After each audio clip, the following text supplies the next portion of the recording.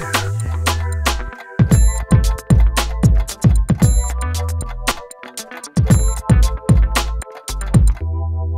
lesson time! Lesson time! Happy lesson time is here yet again.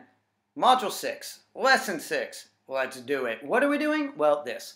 We're going to use area models and number line to represent mixed numbers. Mixed numbers, okay, remember what that is. The units of ones, tenths, and hundredths. Okay, so there will only be 3 digits involved here. We're not going to go out to tens and hundreds and thousands. Okay, just ones, tenths, hundredths. We'll do it, of course, in both fraction and decimal forms, not to make more work, but to make life easier for you because you know fractions already. Yeah, let's do it. Counting by hundredths. Notice we're skip counting by what? By 5 hundredths here, and then we'll go back and look at something interesting. So let's do it together. 0 hundredths, 5 hundredths, 10 hundredths, 15 hundredths, 20 hundredths, 25 hundredths, 30 hundredths. Now, what do you notice? Perhaps you notice that some of these, yes, we could quite easily find an equivalent with tenths. So think 10 pennies is 1 dime, 20 pennies is 2 dimes, 30 pennies is 3 dimes. So voila! 0 hundredths is 0 tenths, 10 hundredths equal to 1 tenth, 20 hundredths, 2 tenths, 30 hundredths, 3 tenths. Now you might be wondering, can we express these in tenths? Not in any kind of standard fractional form, no. Okay, this is review. So we're gonna kind of go through this. I'm not gonna explain what we're doing. If you are confused, go back to lesson 5 because that's where we taught this. 3 hundredths, write it as a decimal. 0.03, yes, right? The 3 is in the hundredths place. 5 hundredths, 0.05, 5 in the hundredths place. And by the way, I'm saying how to write it. You still read this as 5 hundredths as a math number. I'm saying, how do you write it? How do you write 8 hundredths? 0.08, 8 hundredths. 4 hundredths, 0.04, 4 in the hundredths place, 4 hundredths. 14 hundredths, same thing, 0.14. Notice that we read the number 14, what place am I in? Hundredths. 17 hundredths, 0.17, 17 hundredths. How do we write 53 hundredths? 0.53. 53, what place am I in? Hundredths. Great. 100 hundredths. Ah, we know that's equal to 1 whole, right? And we write it out to here. Notice I could read this number as 100. What place am I in? Hundredths. Beauteous. Ah, this is going to get squishy. You'll see what I mean. 4, what do we have? 4 what? 4 hundredths. The value is 4 hundredths. Good. How about now? We have a row of 5 and 3 more. Okay, so 8 hundredths. Very good. We have a group of 10. 1 more, so total is 11 hundredths. And we're going to break that down in a minute, don't you worry. 1 more makes 12 hundredths. Okay, great. All right, so now let's write that as a decimal. 12 hundredths. We just did this, right? 0.12, right? There it is. Now write 12 hundredths as a fraction. Okay, so 12 hundredths as a fraction. That's actually surprisingly easy to do, right? 12 hundredths. Ah, I'm out of room. I can't fit on this slide anymore. Send Aunt Bertha my love. All right, so now let's decompose that value as a fraction and a decimal. Ah, some breathing space. Okay, here's 12 hundredths and here's 12 hundredths, yes. So let's decompose that. So we're going to break it down into how many hundredths plus how many hundredths? Well, it's 12, right? So what's in, yeah, okay, 10 and then 2, right? So 10 hundredths, 2 hundredths. What can we do with that 10 hundredths? I bet you know. That's right, it's equal to 1/10, and the 2 hundredths stays the same. Great. Can we do the same thing with the decimal? You betcha. All right, let's do it. 12 hundredths. We're going to actually write the same thing, 10 hundredths, aren't we? But as a decimal, there's 10 hundredths. And then 2 hundredths. What can we do with the 10 hundredths? We can rewrite it in decimal form as well as 1/10, and then plus 2 hundredths. Now here's the mathematical moment. Watch. Notice something here? 12 hundredths, 12 hundredths. 10 hundredths, 10 hundredths. 2 hundredths, 2 hundredths. 1/10, 1/10. 2 hundredths, 2 hundredths. Ah, yes. You say the same thing in both fraction and decimal form. Moving on. Oh, this is a doozy. All right, we can handle it though. We have the perimeters of 4 rectangles. Remember, perimeter, measuring around. How far is it around? So it's measured just in straight centimeters and meters. There's no squares. That's area, squarea. So we're just take one question at a time here. Okay, which rectangle has the smallest perimeter? All right, well, you see they're all in different forms, right? And so let's put them all in the same format so we can easily compare them and find which one is the smallest. So just rewriting them here, no change. 54 centimeters is what fraction of a meter? Well, picture a meter stick, and there's 100 centimeters there, so 54 is 54 out of 100. 54 out of 100, 54 hundredths meter. Okay, see, so I just put it into hundredths of a meter. This one already is in that form. Great. How about down here with the 8/10 meter? All I have to do is write it in fractional form, 8/10 meter. But then wait, I say, well, everything else I want to put into hundredths, right? Okay, so what is 8/10? Well, I can multiply it by 10/10 and get how many hundredths? 80 hundredths. Very good. Now, why didn't I do anything with the 54 meters? Okay, now let's think about it. 54 hundredths meter, 54 centimeters, is less than a meter. It's about yay. 69 hundredths meter is 69 centimeters, about yay. 8/10 meter or 80 hundredths meters, or we could also call it 80 centimeters, about yay. Okay, whatever.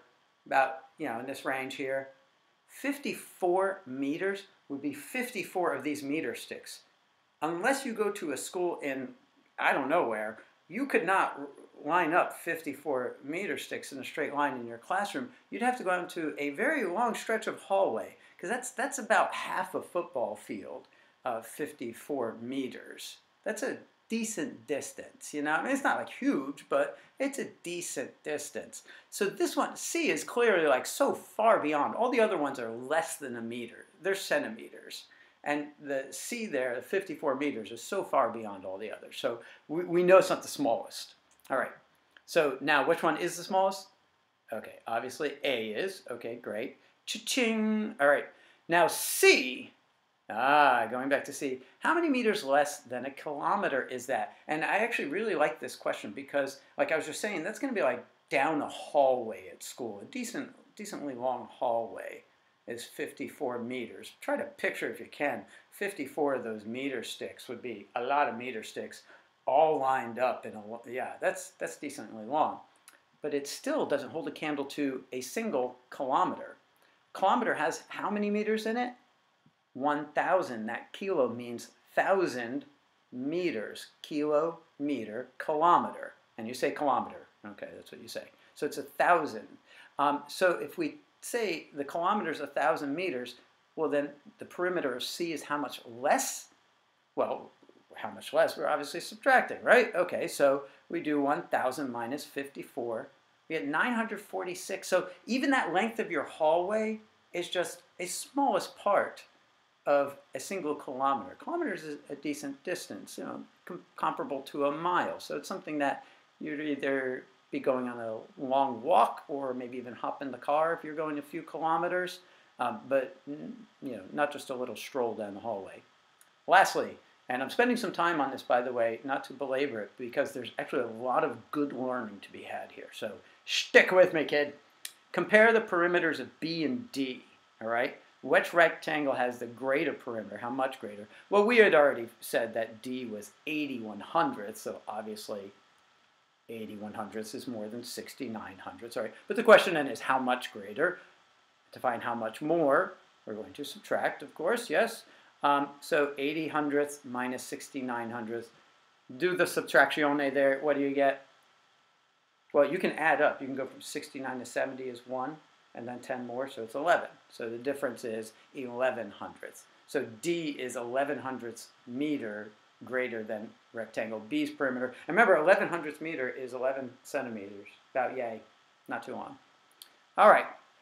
Whew! Now we're getting to the actual lesson, and you're going to find that today's lesson is pretty straightforward. So we're just going to use area models to do mixed numbers with ones, tenths, and hundredths. What does that look like? It looks like this. All right. Here's a number, 1 and 22 hundredths. All right. So let's use an area model to shade in that number. There's the 1 whole, and then 22 hundredths. Easy enough. How would we write that as a decimal? Same thing. 1 and, now meaning decimal point, 1 and 22 hundredths. 1 and 22, what place am I in? Hundredths. Could I call this number, this is just a bonus for you, could I call this number 122 hundredths? Yes, I could, because wouldn't this in money be 122 cents, 122 pennies, 122 hundredths? Yes, but reading this as a math number, we would say 1 decimal point, there it is, pop, and 22 hundredths. Beautiful. Moving on. We're going to take that same number, boom, and I'm going to say, let's do this now on a number line. You'll see it's straightforward. Look, there's 1, 22 hundredths. Notice though the 20 hundredths is written as 2 tenths because isn't that so? 20 hundredths equals 2 tenths. I think you're beginning to catch on here. Let's do some more. All right, here's a different number. Zing, 3 and 46 hundredths. How would I write that as a decimal? Same thing, 3 and 46 hundredths. All right, 3 and 46 hundredths. There it is on the number line. Notice though, I'm being cheap and cheesy here. I don't feel like drawing that old number line. So I know what 3 looks like on a number line. I'm not a kindergartner. So then I'm just going to do that starting from 3. So that's the 3, 46 hundredths. Beautiful. Guess what? Just a little bit left. All right. Now we're going to match the unit form, okay, where you're naming the units, like ones, tenths, hundredths, to the decimal and fraction form. What does that look like? It looks like this. Here's a number. We'd say 3.8 is how you'd write it. 3 and 8 tenths. All right? Notice that the decimal point does an important thing. Everything over there to the left of that decimal point, those are whole numbers. Everything to the right is all less than 1. In fact, the further you go out there, and this is mind-blowing, isn't it? The further you go out there, the smaller and smaller the number gets. So if I wrote 3.89999999999, that 9 way down there is like so tiny, it's nothing we'd use in any daily life. So important just note here what the decimal point does. All right, now let's move on. Let's write that 3 ones, 8 hundredths in decimal form, okay? 3 ones and then an 8 in the hundredths place. Notice we have the 0 because we have 0 tenths there. Now, are these the same? 8 tenths, 8 hundredths? Are they different? Yes, they are different. Now look, and this shows why. Look, 8 tenths, well that's equal to 80 hundredths, isn't it? 8 dimes equals 80 pennies. And in fact, looking at these in terms of money, and this is looking ahead where you have to start comparing decimals, and that I'm telling you, kind of warning you, that gets a little tricky unless you really stick to this now. 8 tenths is equal to 80 hundredths. So if you were comparing these two numbers here, greater than, less than, equal to, well, 8 tenths is more than 8 hundredths. And this shows you why. Because it's 80 hundredths is obviously more than 8 hundredths. If these were money, $3.80 is more than $3.08. Beauteous. Now let's just do it as an area model here. Note the joke. There we go. 80 hundredths equals 8 tenths. I proved it. You can't say it's not so. 80 hundredths equals 8 tenths. They are the same. I can prove it again to you, not just with an area model, but mathematically by dividing by a value of 1, 10 tenths. 80 hundredths divided by 10 tenths is 8 tenths. Is it not? Yes, it is. You know it is. Don't try to... Okay, anyway. Now you're onto the problem set where you're doing exactly what you're doing. There it is, a mixed number in fractional form. You'll write it in decimal form. Shade in 1 and 15 hundredths. They try to throw you by giving you an extra one here that you don't need, okay? And then do it on the number line. Same thing there. This one actually is similar, but you're just going to, you have a number line that just goes from 2 to 3, from 7 to 8. So really you're only concerned with the fractional part. All right, I'll leave that to you. Think in terms of money will help you. And here, now they're just giving it to you, raw data crunching here. 1, and this is unit form, 1, 1, 2 hundredths. Write that as a fraction and a decimal. And I would encourage you to write the fraction first because that will be a help to you in writing the decimal form.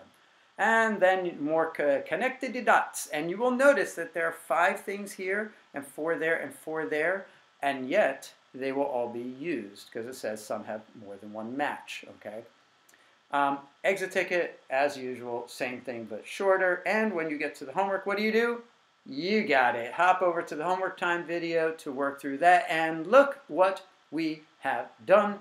Yet again, we've finished another wonderful Eureka Math lesson. Congratulations to you and I both and to the world.